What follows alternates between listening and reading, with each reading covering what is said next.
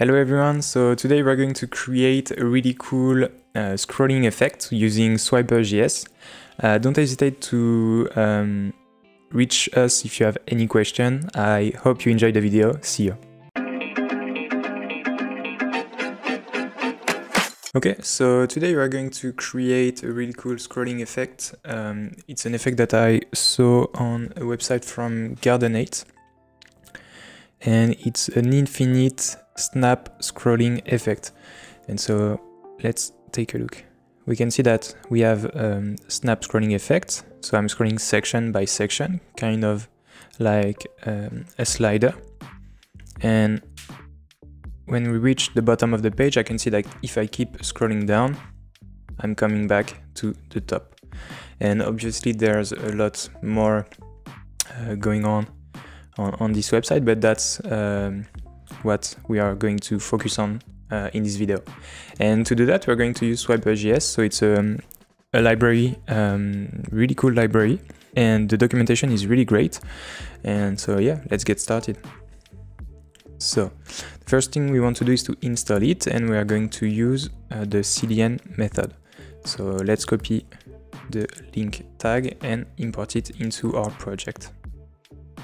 So I'm pasting that in my head tag. Let's just clean this. Then I'm taking my script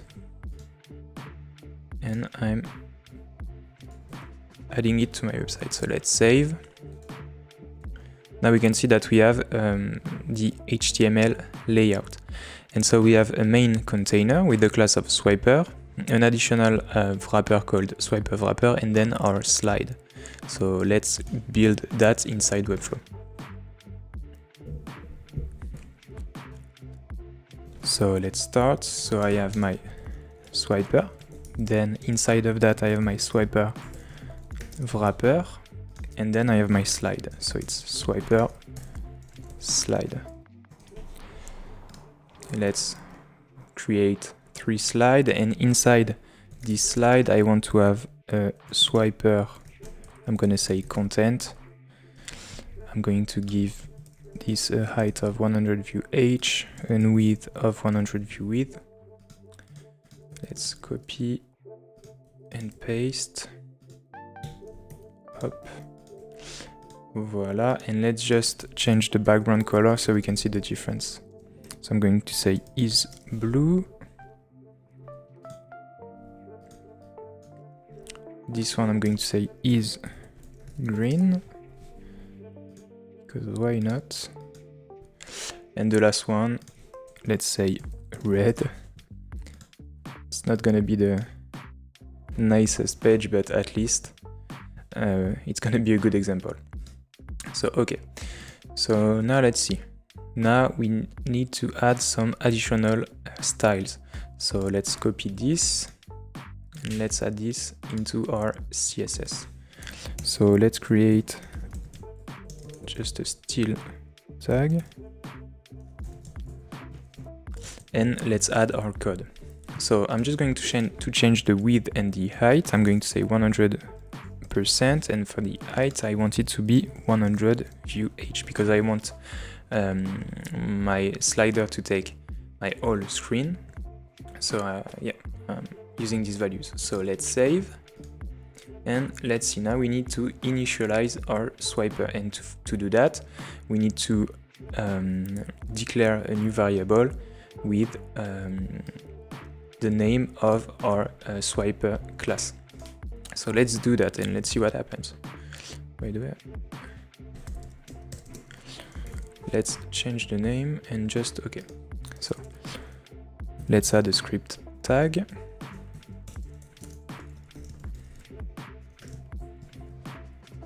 And so let's say const Swiper equal new Swiper, and I'm up with the name of the class, and I think it should be working. Let's save and let's publish. Let's double check. Yeah, it should be working. So we can see that if I drag and drop on my screen, we now have an horizontal slider. And yeah, so it's not what I want, but it's working. So now let's see what we can do. So let's check the documentation. And now what I can do is change the direction. And I think, yeah, it's right there. So what I can do is add a new parameter, so direction, and then I'm going to say vertical. So that's the first thing I'm going to do. So let's go back to the custom code. Let's add a comma and then some brackets. So now let's say direction, I want it to be vertical. One more thing I want to do is to add the possibility for the user to use his mouse wheel, because for the moment I'm only able to drag and drop. So I can use the mouse wheel, and we can see that it's a boolean, so it means that it's either true or false, and by default it's false. So let's add that mouse wheel, and I can say true. Let's save and publish to see what happens now.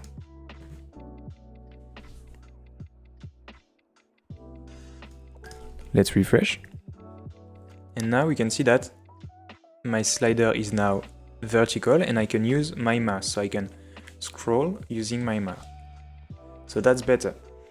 So let's see, what can we do next? I think that it would be cool to add the possibility for the user to use their, keyboards. And so I think we have the possibility to do that.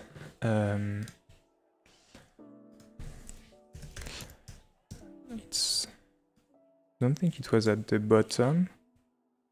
Oh yeah, it's right there. And just like mouse wheel, it's a boolean, so I can do the same thing I did for the mouse wheel. Let's go to our custom code. Let's say keyboard, and let's say true. One more thing I want to do is that I want to be able to go from the bottom to the top. So I want my scroll to be infinite, and to do that I need to use, I think it's a loop parameter right there, and I can say, so set to true to enable continuous loop mode. So let's see what happens. So if I say loop and then true, let's save, publish, and see what's happening. Let's see. So let's refresh.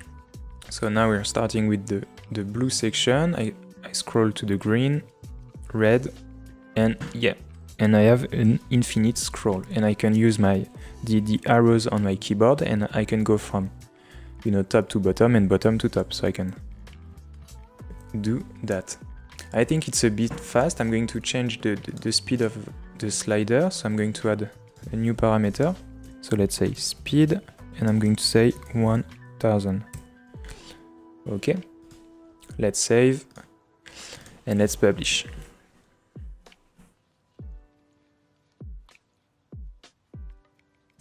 Okay, let's refresh, and we can see that it's more smooth, so it's a bit nicer.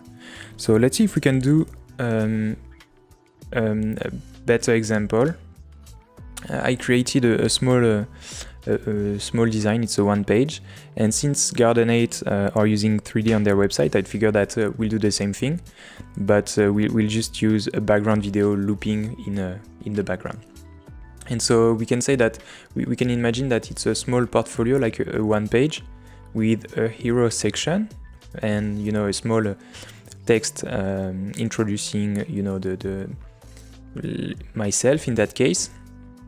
Then a discover my work section, so it's a link taking the users to a page with all of my recent works, and then a contact section. And to save some time, I already created the design, and it's on the home page, and we can see that we have a header with that it has a position. We have a header with a fixed position, and then we have a main wrapper with some section with our hero and a container, the content, the discover my work section, and the contact section. So let's see how we can integrate Swiper.js with that. So remember that we need to add some classes to our element. So I'm going to use the section as slides. So I'm going to say Swiper slide, and I'm going to add that class to all of my sections. Then my main element is going to be my Swiper wrapper, and so I need to add one last div that is going to be my Swiper. Okay, then I'm going to take all of the code I added to the Swiper.js page, so the CSS and the JavaScript. Let's copy and let's save. So let's publish.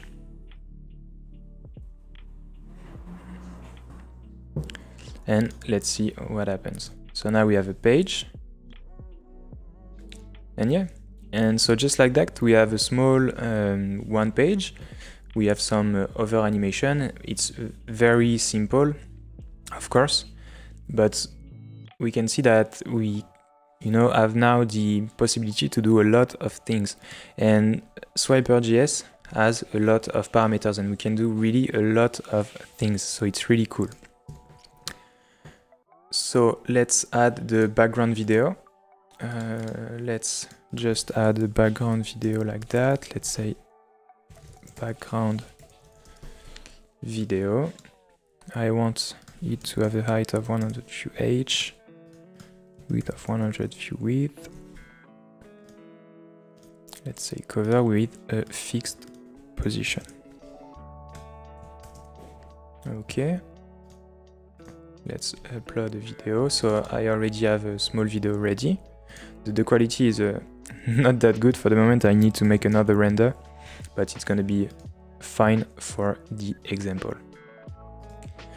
And let's just give this a relative position so we can see our content. Let's publish again and let's see. So refresh. And yeah, and now we have by the way, I just noticed that my head is hiding the text, so that's a bit of a shame, but yeah, basically that's what we have. And yeah, and it's a small one page, but from that we can do pretty much everything we want. And you can see that with only like 5 lines of code, we can have a really cool scrolling effect with only this. And one other cool thing that Swiper.js is giving us is that we have some events. Let's check, maybe if I search on slide change. Yeah, we have some events. And so we can listen to different events. So for example, we have the init event. So when the slider is initialized, we can start a function, we can call a function. Same thing on slide change. So whenever we change slide, we can call a function. And we can see that we have a lot of events, and it's really cool. And let's just make an example. Let's just copy this, go to our custom code and paste this. And so on slide change, we're going to have a console log that said slide change. So let's save and see what happens. Okay, let's refresh. Let's inspect. And if we take a look in the console, we can see that now if we scroll, we have an event, we have slide change.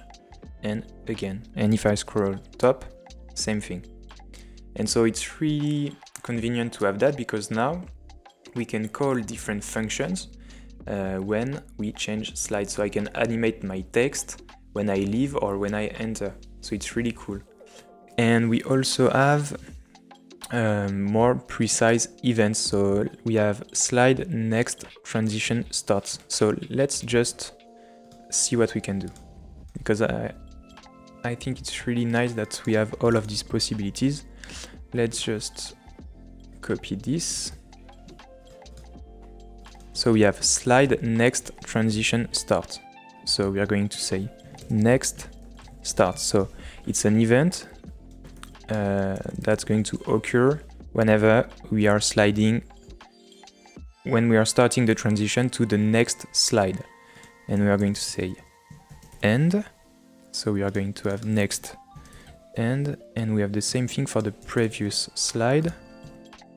And I think it's prev, and we're going to say prev start, and we are going to have prev end.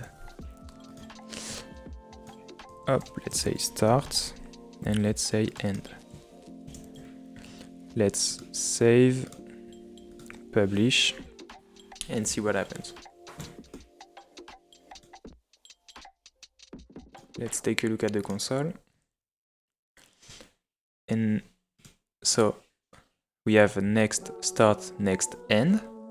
Again, next start, next end. And if I go back, if I go up, prev start, prev end. Prev start, prev end.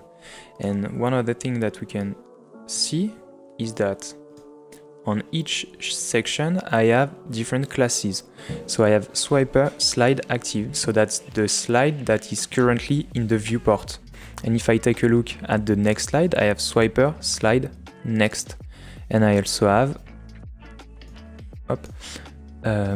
swiper slide prev. So I'm able to target different slides depending on their position.